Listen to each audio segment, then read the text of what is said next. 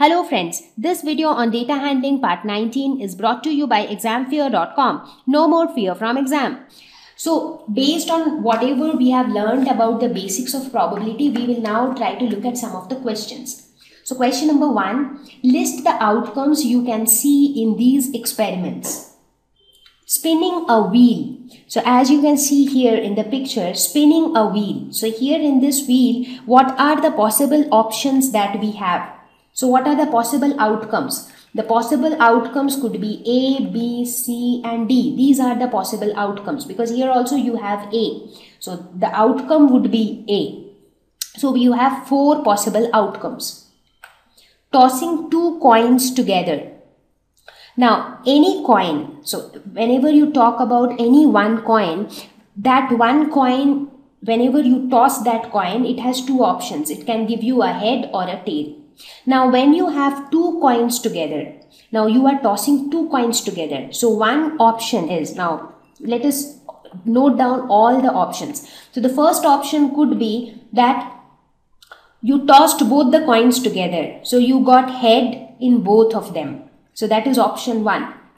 Option 2 is you tossed both of them together. In the first coin you got a head, in the second coin you got a tail. Option 3 is in the first coin you got a tail and in the second coin you got a head. And the last option could be in the first coin you got a tail and in the last coin also you got a tail. So what are the total number of outcomes? So the total possible outcomes are 4 when you are tossing 2 coins together. Now in case you had been tossing 3 coins together, in that case it could have been something like this. So the possible options could have been something like this: head, head, head, head, head, tail, head, tail, head, and so on. So if you want, you can try this out as an exercise and see what are the total number of possible outcomes when you toss 3 coins together.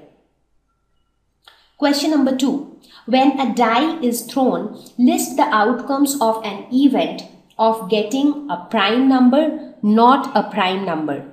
Okay.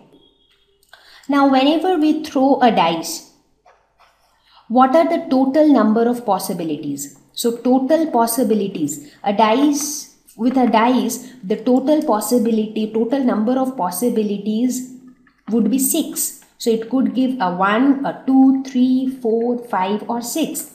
So, the total number of outcomes is 6. Right? Now, in the first option, we have to find out what is the probability of getting a prime number. So, probability of getting a prime number. So, this would be equal to total number of outcomes, that is 6. And in the numerator, we have to find out the total outcomes for a prime number. So, out of these 6 numbers, which are the prime numbers? So, the prime numbers that we have are 2, 3 and 5. So these are the prime numbers that we have. So we actually have 3 prime numbers. So therefore the total possibilities of getting a prime number is 3. So the probability of getting a prime number would be 3 by 6. Similarly, what would be the probability of getting a non-prime number? So how many non-prime numbers do we have?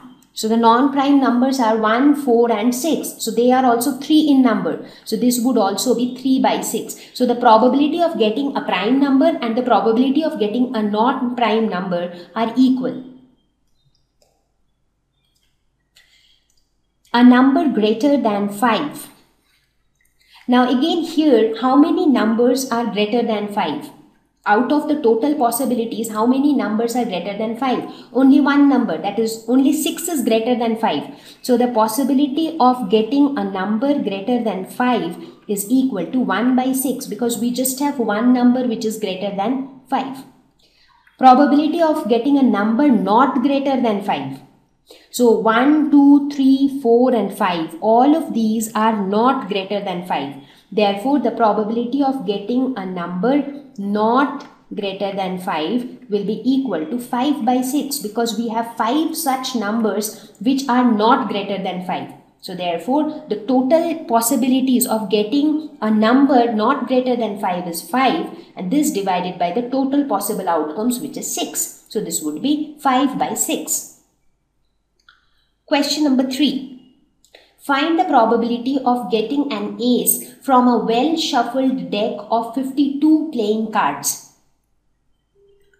Now, as we have discussed before, that out of these total 52 cards, now we have total 52 cards, and out of these 52 cards, we have 4 types of cards, right? Like the spade, diamond, club, and heart. And each of these cards, there are 13 cards of each of these types.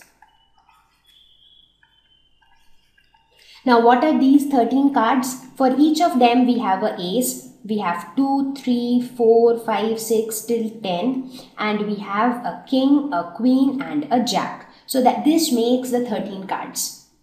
Right? And these 13 cards exist for all of these. So this makes the pack of 52 cards. Now we have to find out the probability of getting an ace. Now, in order to find the probability of getting an ace, first of all, we will have to find out the total possible outcomes with 52 cards. Now, since you have 52 cards, so the total possible outcomes will be 52. Now we have to find out the total possible outcome for an ace. So how many aces do you have in these pack of 52 cards? So you will have one ace for spade, you will have one ace for diamond, you will have one ace for club, you will have one ace for heart. So total you have 4 aces. So the probability of getting an ace is 4. The probability of the total possible outcomes with ace is 4. So the probability of getting an ace would be 4 by 52, which is equal to 1 by 13. Question number 4. Find the probability of getting a red apple.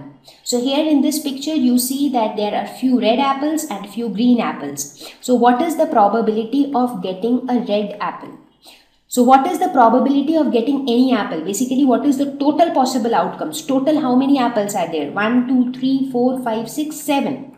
So the total possible outcomes is 7. And what is the probability that the apple is red? 1, 2, 3, 4.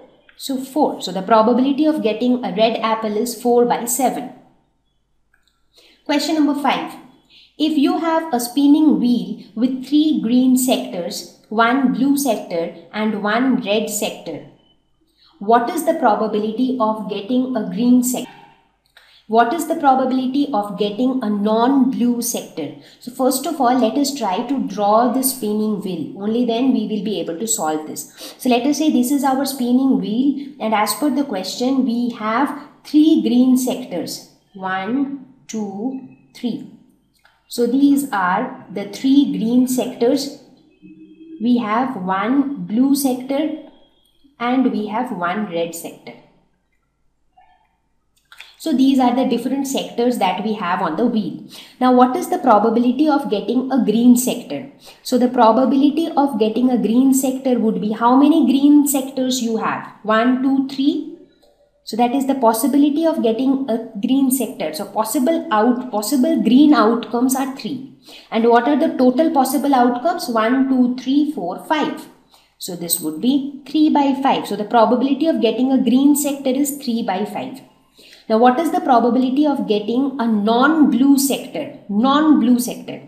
So, in order to find out the possibility of a non-blue sector, let us first find out the possibility of a blue sector. Now, there are different ways of doing it. Now, one option is find out the possibility of non-blue sector directly. So possibility of a non-blue sector. Now, what are what is the total possible outcomes of non-blue sector? So this is a non-blue sector, this is a non-blue sector, this is a non-blue sector, this is a non-blue sector. So there are 4 possible outcomes for a non-blue sector. And what is the total number of outcomes? That is again 5.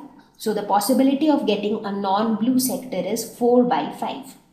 So you see, everywhere when you try to solve a problem on probability, you just need to remember this simple logic that to find out probability of any event, you will have to find out the total possible outcomes for that event divided by the total possible outcomes in that entire experiment.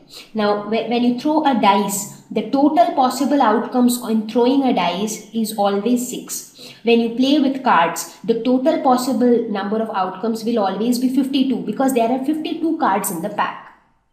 Right? So every time you'll have to calculate it like this, the possible outcomes for that event divided by the total possible outcomes for that entire random experiment. So with this, we have reached towards the end of this lesson on data handling, and I hope that this lesson would have helped you. Now, not only the problems which I have solved here, try to solve more and more problems so that you gain confidence on the concepts. If you think you need to revisit any of the concepts, please do so. So with this, I would conclude this lesson. See you all in the next lesson. Thank you. Please visit examfear.com for free quality education. You can learn with a simple 4-step learning process wherein you can watch video lessons, you can ask your questions, you can refer notes, and you can take a free online test. We have content for class 6 to 12 on physics, chemistry, mathematics, and biology along with practical videos. So please subscribe to our channel for daily updates. Thank you.